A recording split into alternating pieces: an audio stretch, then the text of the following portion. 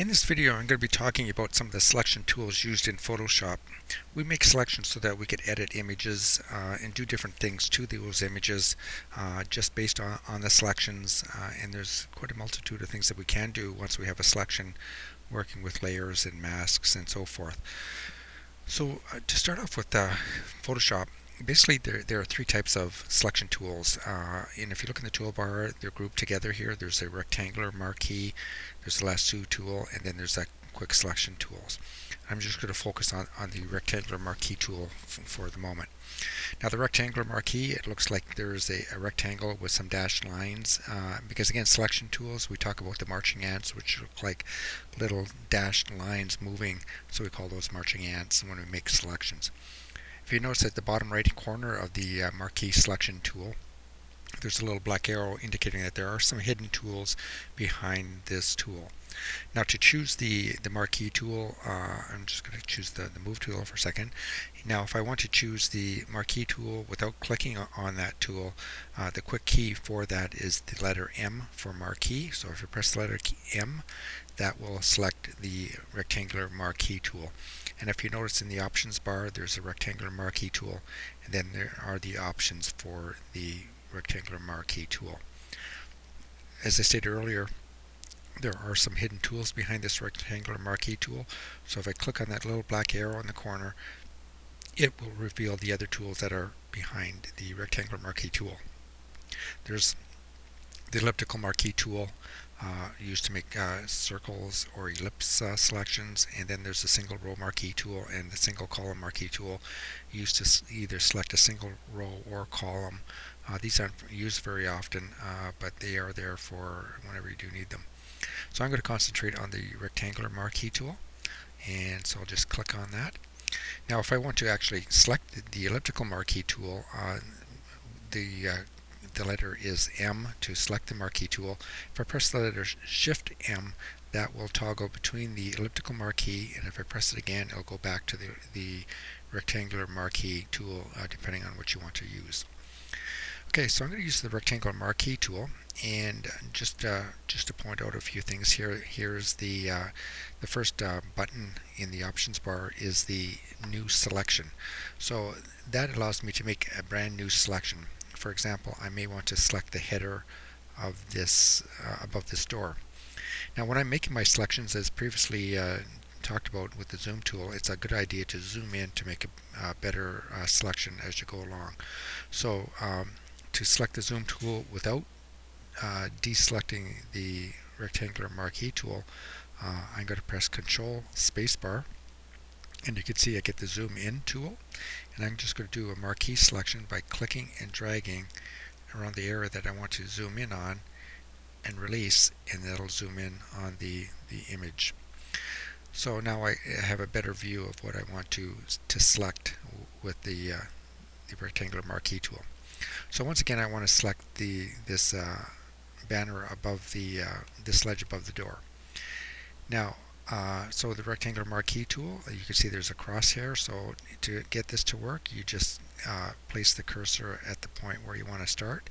So then you hold down the mouse button, click and drag to make this selection. And again, because I'm zoomed in, I could make a very good selection because I could see the information in a bit more detail. So I just created a selection of this frame. Now, if you notice, it is a new selection button is selected in the options. So if I click anywhere in the document, that will automatically deselect my selection. So once again, I'd have to make that selection again. So I'm just going to click and drag to create a new selection. Another way of deselecting without using the mouse or without clicking on the document is to press Control D, and that will ensure everything has been deselected. So once again, I'm going to press make a selection, and there's the selection of the ledge above the door. Now there's a few other options here where I could add to selection. There's the next button there, and for example, I may want to select these little areas above the ledge that I didn't select in my rectangular selection. So what I want to do is add to my rectangular selection, and again, if I click on the document, it'll remove this selection, so I want to be able to click and add to selection button so that I can add these pieces in. Now if you notice the cursor changed so that now there is a little plus sign next to the cursor indicating I'm going to be adding to a selection. Now once again, this is kind of small here to see, so I'm going to zoom in so I can get a better look at the selection I'm going to be making. So what's the quick key? Control spacebar to get the zoom in, and then marquee select so I could zoom in, and you can see I have a much better view of the selection, and you can see how actually poorly I did with that selection because I did miss a spot up here. So I'm going to add to selection, and so again I could just have to click and drag, and that will add to my selection. And I go to spacebar to get the move tool, and I want to add these pieces in that I missed, and you can see again I still have the add to selection button there selected, so I could click and drag and add to selection to these pieces that I missed. So click and drag to get the selections. Now sometimes I don't want to keep this add to selection button selected because that makes it the default, so I'm going to choose new selection again. And again, one of the problems is if I click on the document, I'll lose my current selection, but I still want to add to selection. So what I do is I hold the shift key, and if I hold the shift key, that makes it an add to selection. And if you notice, the button there is automatically changed when I click the shift key. So if I release the shift key, it goes back to new selection. If I press down the shift key, then it'll add to selection. So this is very useful if you want to add to selections and then move your document and then add to another selection. By holding the shift key, you don't have to change your options at the top there. You just hold the shift key, make the new selection, release it, and then it goes back to the default. So I'm going to press the shift key, and again, if you notice the button up here, it'll automatically change to add to selection, and then I could go and add to my selection to add that. Now I'm going to hit the space bar to get the hand tool so I can move back and just check out the selections that I've made. Now if you notice here, I've exceeded this because I didn't zoom in, which I should have done initially, and I actually went too far when I did make my initial selection. So I want to take away this selection. So that is the next button in the options bar, is take away selection. And if you notice here now, the cursor has a negative sign, which means it's going to take away from selection. So once again, I'm just going to click and drag, and I'm going to take away this little piece of selection because I don't want it selected, and it'll remove that. So the take away removes from a selection, and it's very useful as well.